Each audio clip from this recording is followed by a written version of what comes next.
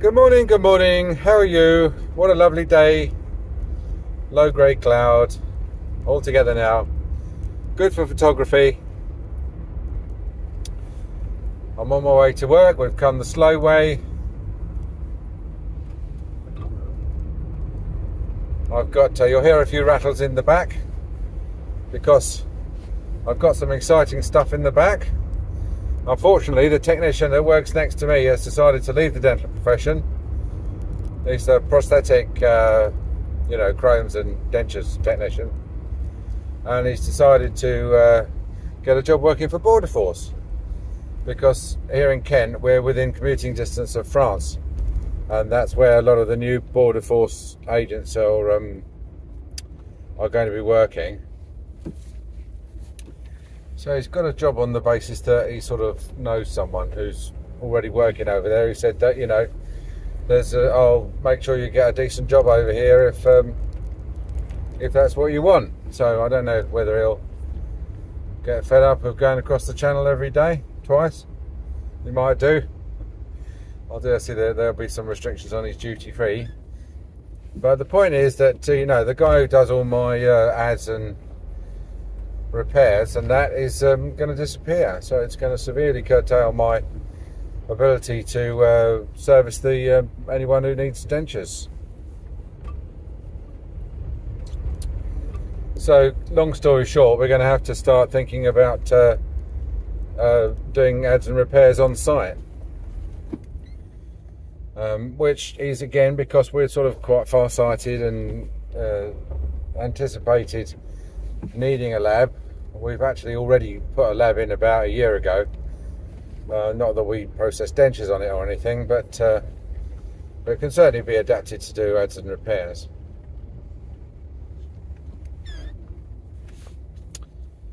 So that's a bit of a turn up, but then what's happened is he had two grinding machines, and one of them was the wet one, which I prefer, and the other one was the dry one, which I don't like because I think it makes the whole place dusty.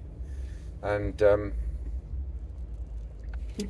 he told me I could have the wet one because it wasn't really working all that well, and so we spent the last 2 days stripping it down, me and Lou, and we've got it working. I mean, it's only a case of taking it apart and chipping a bit of plaster off the inside and freeing up some water spray holes and stuff like that, and blow me, it's good as new. So I'm very happy with that. So the only problem is obviously it makes a mess. You get a lot of very milk white water out of it, and that has to go down the drain.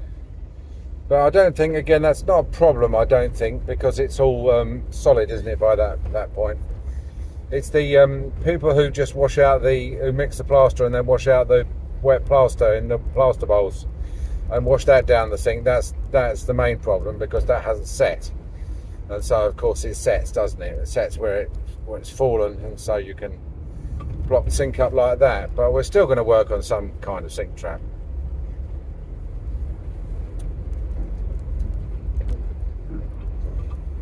So yeah, and it's quite nice, when you've got a little lab there and a Dremel and everything, if you're taking screws and bolts and stuff apart, to be able to get the brush on them from the Dremel and sort of really clean them up. So we put the thing back together in quite a nice state,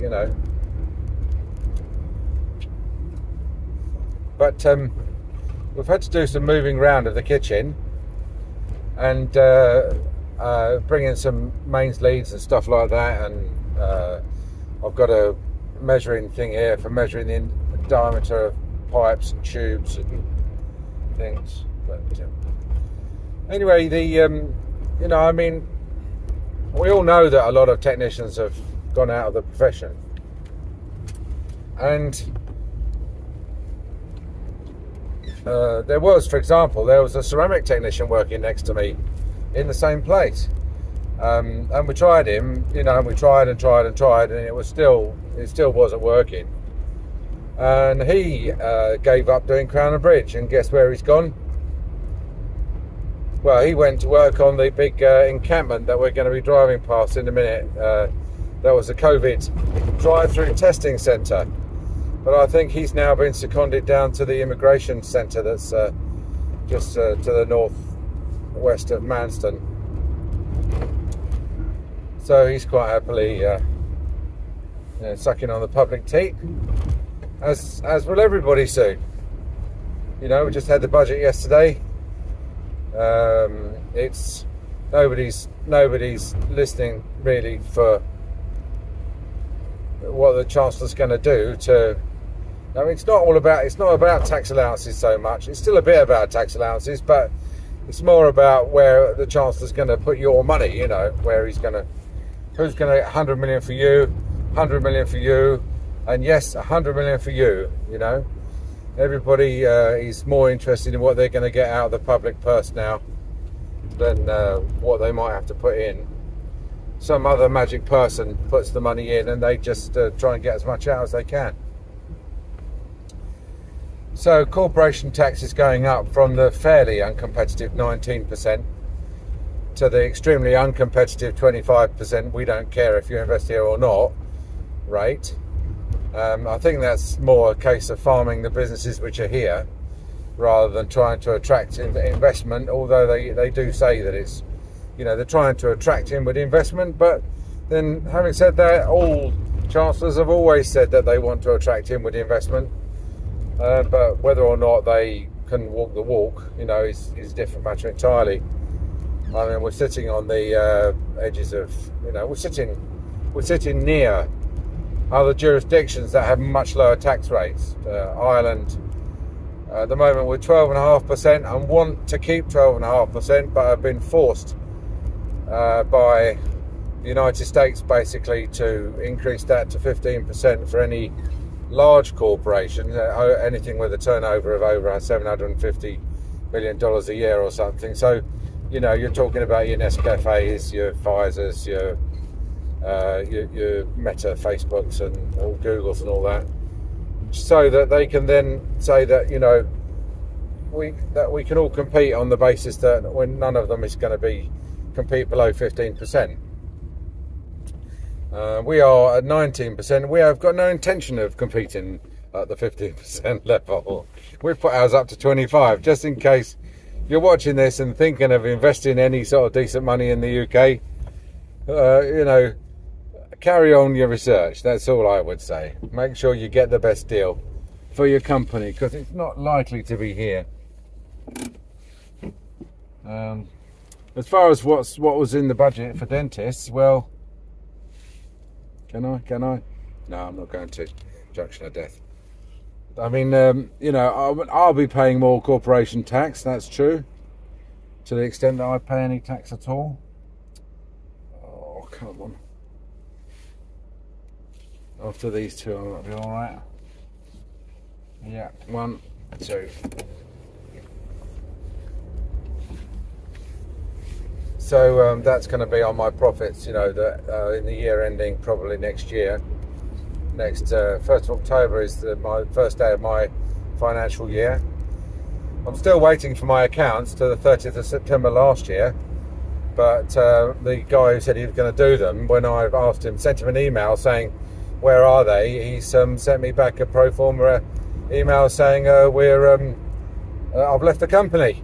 That's how bad my accounts were. He actually left UNW, the company, which I think I might be doing soon, because they're, you know, they're not exactly a good fit, I don't think, for my tiny little firm. Massive, great company. They've got 6,000 is their phone number. They've got the area code and then 6,000. So they're one of, let's say, probably 6 or 7 or 8 companies that have got, you know, paid enough to get a switchboard number, which is something 6,000. So that's how much money they're making, you know. Meanwhile, I'm on voice over internet, struggling to pay £16 a month for my phone bill. That's the whole phone bill. So I think you have to, it comes back to what I was saying about shows of ostentatious wealth. I mean, a 6,000 number is a prestigious number, isn't it? And if I was, you know, a large company, if I was Facebook or Meta or something, and I was looking for an accountant, then that would probably go in their favour. But if I'm a tiny little company, I think that actually works against you in the same way as a dentist driving a Ferrari.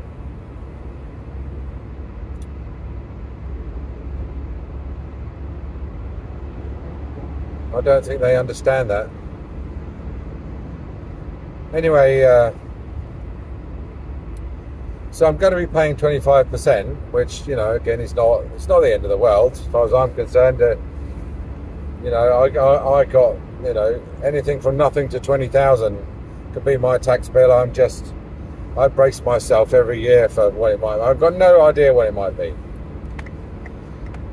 If I buy something now, I can get 130% of the costs taken off my profit, not off my tax bill. Let's make that quite clear. So supposing I buy a £100,000 scanner, I can get £100,000 taken off of my profit,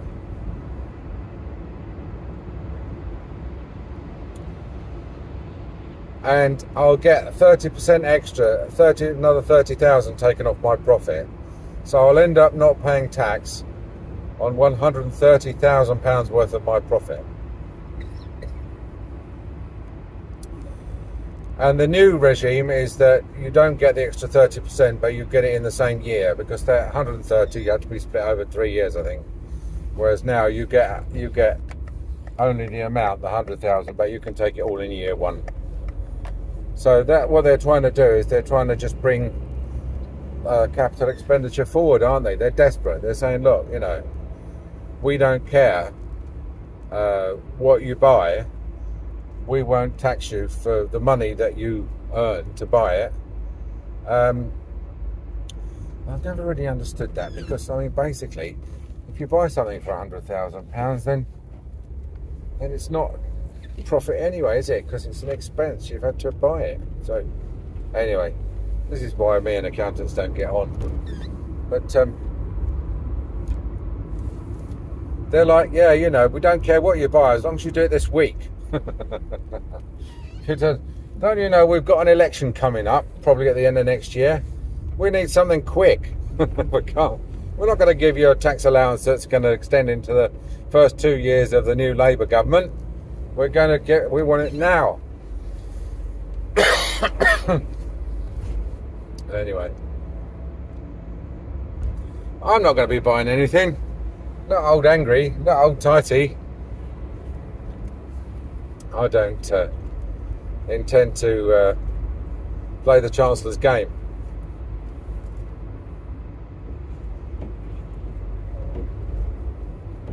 So let's have a think. What else is going on? Yeah, so from a dental point of view, really, that's all that's, you know, I mean, there's a ton in there about childcare, and the doctors, they got themselves into a riot state with the doctors. You know, the American Constitution talks about freedom, liberty, and the pursuit of happiness. Well, that doesn't include health, and it doesn't include education. But the government takes it upon itself to try and provide, be the main treatment provider, and hashes it up terribly. And let's talk about the Health Select Committee very briefly, because I put evidence into the Health Select Committee. It's been entered into evidence. Now, the good thing about evidence to the Health Select Committee is it's protected by parliamentary privilege, because in the same way that MPs are allowed to speak freely in the chamber, because without fear of being sued for well, I presume, I don't know if it's in Hansard, it might be libel, but it could be slander, but it's probably libel. Is because they want the truth, so they've said that they're exempt from being sued, you know, for what they say.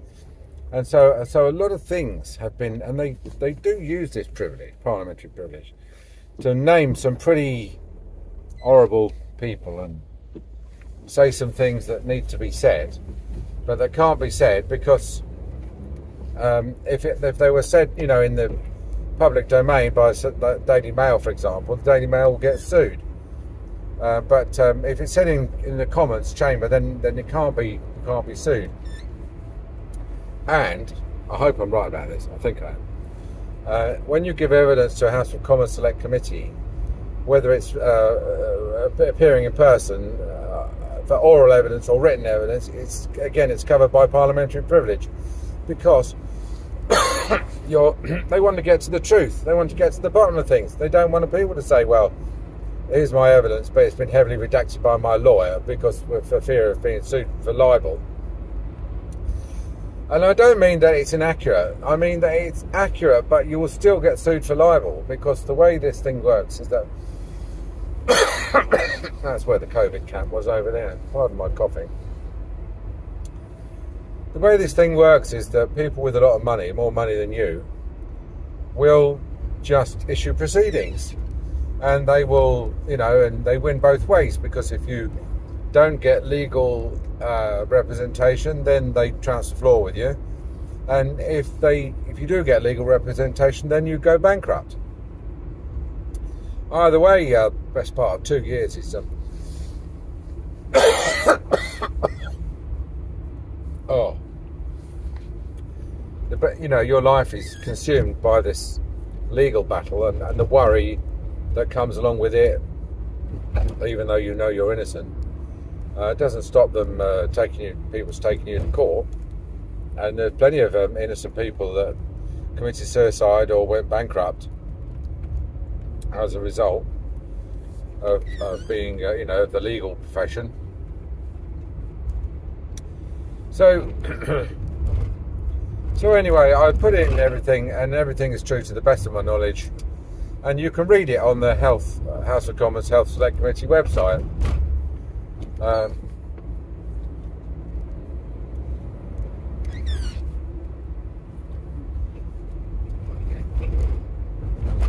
But the problem is, it's not easy. If you search for Derek Watson, D-E-R-E-K, then you'll find it. But if you want to read most of the evidence, then it's very difficult to download, because you know, it's like 5 clicks to download one piece of evidence. And I'll tell you, everybody and their grandmother has put in evidence, and most of them, they're not. It's not evidence at all, or any sort of sensible input on the treatment provision system. It's mostly people saying, I work in King's College, we do lots of valuable work, I think King's College should get more funding for dental research, and stuff like that, you know. It's just background, but it's just background chatter. So good luck to the, you know, but the dental advisor is someone called Janet Clark. And Janet Clark is very firmly an establishment figure, and responsible really for the situation. I think she's the Deputy Chief Dental Officer. So when Sarah Invisible Hurley goes off to do something new, you can expect Janet Clark to be the Chief Dental Officer. You heard it here first.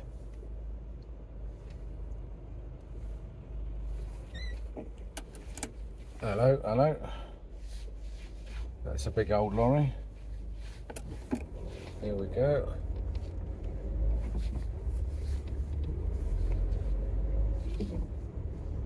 Ha! That's funny. That car was going to try and slip up the right lane as they normally do, and he's now stuck behind that lorry. So good luck to the lorry. I hope he stays there for ages. But I have a good mind to turn around and go back and stop in front of the lorry. Make sure he can't go anywhere. So, Health Select Committee, I would just like to say, don't expect anything from the Health Select Committee, okay? Because part of, you know, what I was complaining about was the fact that there's a problem with management. You know, we have like a governance problem in the UK, and the Health Select Committee is just a link in that chain, the governance chain, that isn't working. So I'll be interested to see what they come out with. But no, just quickly, I'll finish up about the doctors. So the doctors, they wanted to take out of hours care away from the doctors. They did it to the dentist about the same time. And so what they did was they changed the doctor's contract and made it so the doctors didn't need to do the out of hours yeah. And so in order to change the contract, they gave them this fantastic new contract. And it was fantastic in two ways. One, it paid them a ton of money.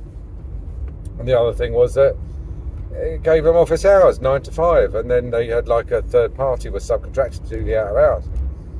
Now, the doctors earn so much, in particular the consultants, that they maxed out their pension contributions. So they got to the point where they said there's absolutely no point us working anymore, because I might as well retire and take my pension, because if I work, my pension's not going to get any bigger. Right? Oh, hello. It's a slot. Oh, pay up. It's the pay up lot.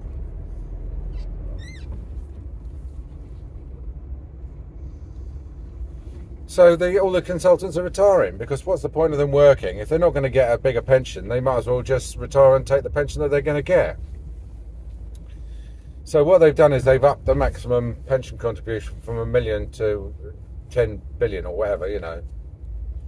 They've taken the maximum limit off. So the idea being that they're probably not going to get the consultants to come back, but they might get a few of the consultants who might have left to not leave, because they've got this crisis with the NHS. But the NHS is going online anyway now. I think the NHS is going on to 111. Certainly if you want an appointment with your doctor or anything, or you've got any serious problem, instead of going down A&E or going to your surgery, you just ring 111. And then they arrange for you to have a telephone consultation. And so the NHS, for all the billions that are spent on it, it's going to become an online service, you know, unless you're literally leaking claret, in which case then it'll probably still be online, but someone will deliver some bandages or something. I don't know. All right, nice to talk to you. See you soon. Bye.